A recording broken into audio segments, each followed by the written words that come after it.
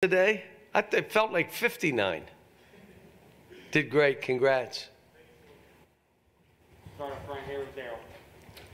Yeah, John, a lot of chatter during the preseason about the transfers, the freshmen. Did it surprise you at all that Keon Brooks was the guy that stepped up, kind of jump-started the game for you?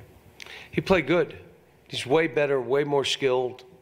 You know, I think Davion fought. I love what I saw from Davion today. You know, he didn't make any threes. What was he? 1 of 5. So, you know, in a normal game, he's going to make more than 1 of 5, you know. But what I would tell you, 20 assists, 9 turnovers, the way we're playing with the speed we're playing with was pretty good. We could have had, we held it at times instead of, you know, a drive, pass, drive again. We went drive, pass, and that guy tried to make a play. So we got to keep working on that. But the biggest thing became our interior defense, where in the second half, you know, Jamal just went crazy. 12 out of 17. So, again, we got to figure out. Like, and I'll be honest, I have not zeroed in on it. But I told him after the game, if you can play interior defense, you're going to play for us. So you want to play interior defense.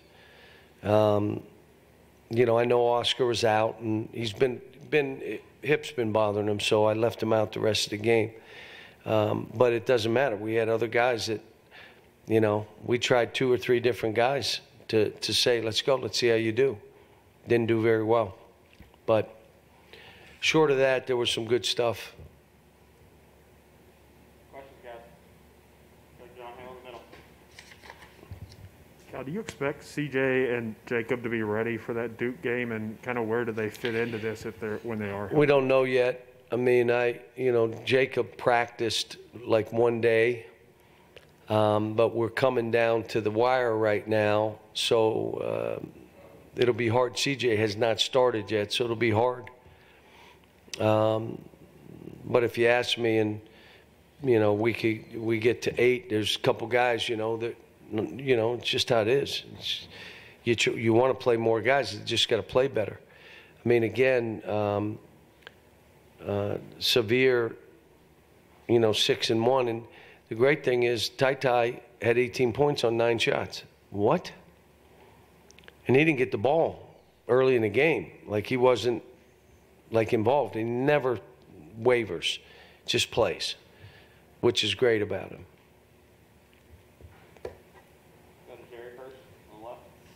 John, Hopkins said the other day that what he was looking for in this game was cohesion, how well they played together, 20 assists. How well, especially on an opening night, did you feel like they shared the ball and they played as a unit?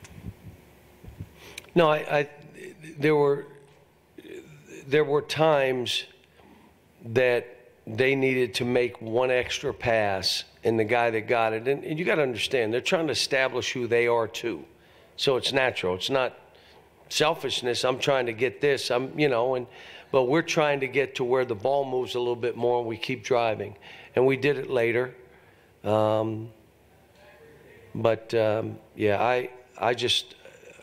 I come back to we didn't turn them over as much as you would like to, which you got to give them credit. Their guard play played well. Their big guys literally did not turn it over and got shots up every time. You know, we got a ways to go. There was good stuff, but it's glaring to me what I got to do now.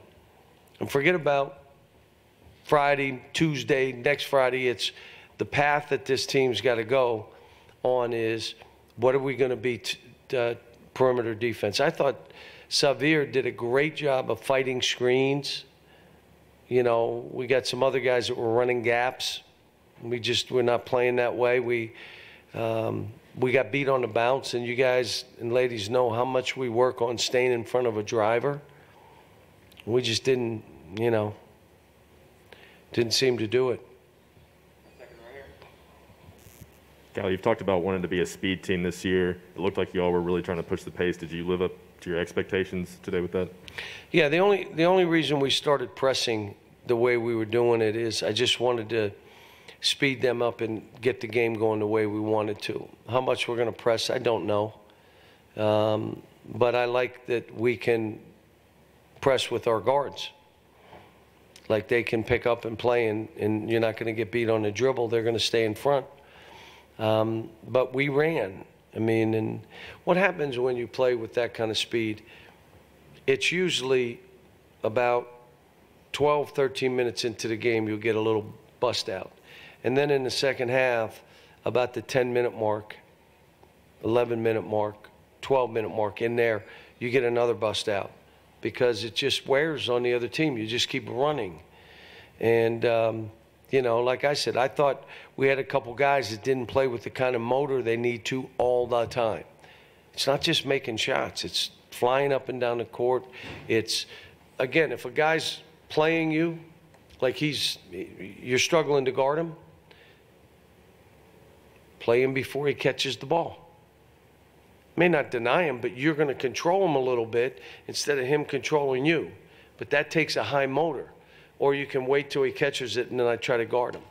But I'm just saying, it's not the kid's fault. I told him after, how much have we worked on interior defense? Literally, we've been more scrimmaging this year than I've done in years. And the main reason is we got 10 guys and they like to compete. So we're getting stuff done. But the breakdown of the defense, we have to get back to what I've done normally. And again, if we're what we could be defensively, we could be good. If we're not defensively able to turn people over, if we're not able to have interior defense, it's hard to win. Unless you can score 95 and hope they score 93. Go with Derek on the right and then John. John, 29 three-point attempts tonight. Is there a number that you would like to see the team average from deep? My son said to me, you know, we took 29 threes. I said, what was the percentage? He said 37. I said, okay, I'm good with that. You shoot 37, 40%, you probably should shoot 29 threes.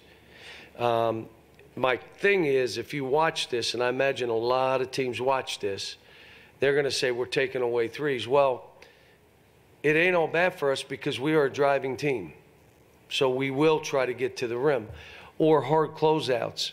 I love it, how we play.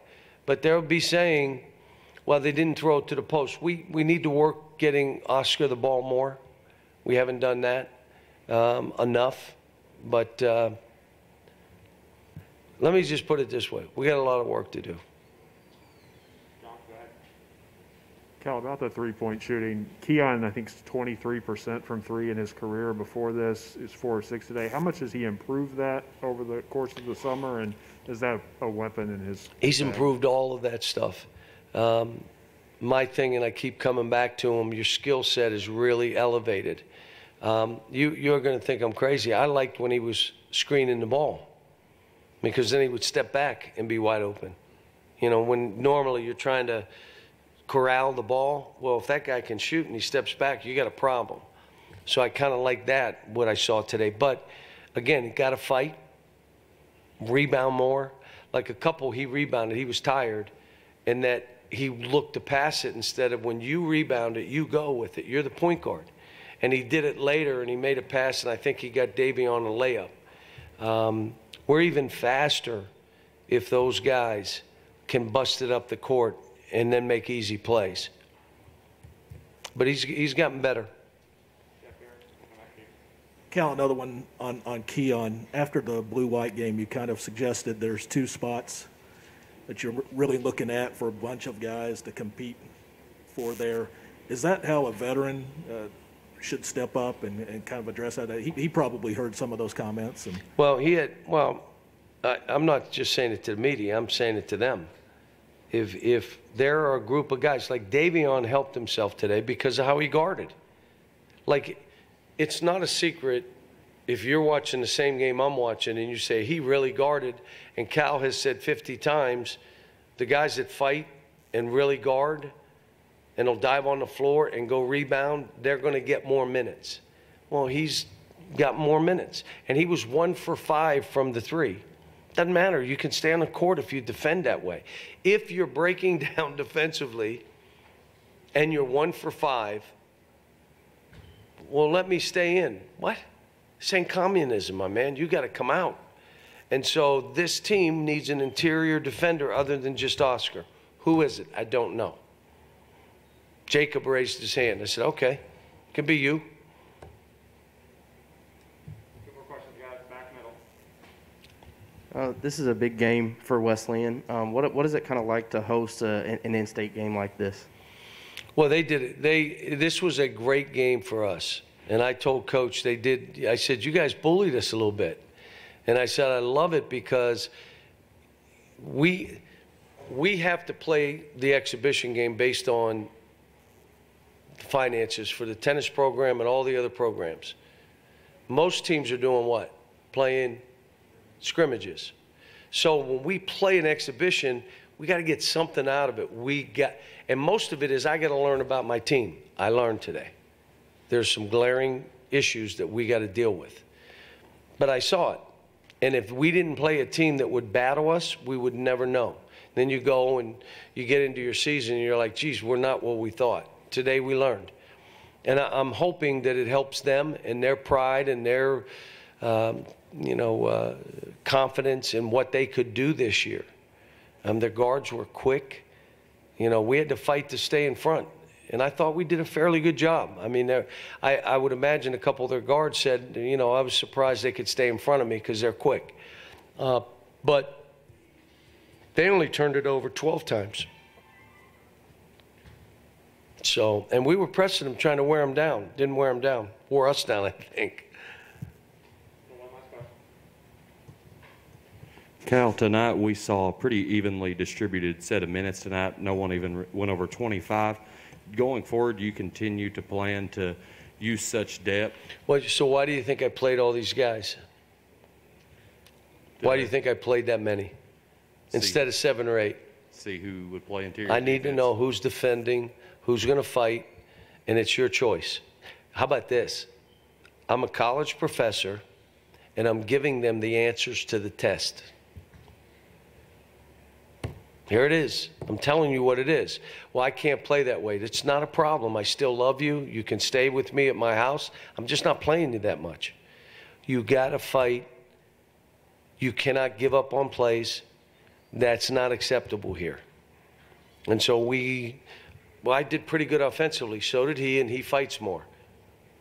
So, you played them all. Everybody got a chance. Now we'll watch the tape.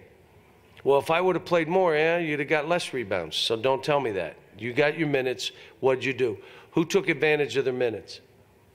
Who do you think? Name one. Davion took advantage of. He didn't start. He could have pouted. He didn't start. Who else took advantage? You can go down and say there are 3 or 4 guys. See, you're just looking offense. I'm looking at, I told them, this is going to be, I need dogs. Who are the dogs? Come on. Show me who you are. I don't play that way. Okay, I got it. You just move back a little bit. And now I tell them every day, the first fight you have is with yourself. You can't fight somebody else unless you fight yourself. And fighting yourself means you don't stop when you feel like stopping. And if the energy is raised, you raise yours even higher. It's physical. My physicalness is going to be more. That's how you begin to fight other people. And the fight doesn't mean fist fight. It means I'm going to battle.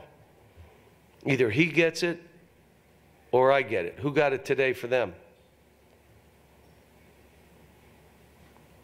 He fought more than we fought. Just how it is. I mean, so we'll learn.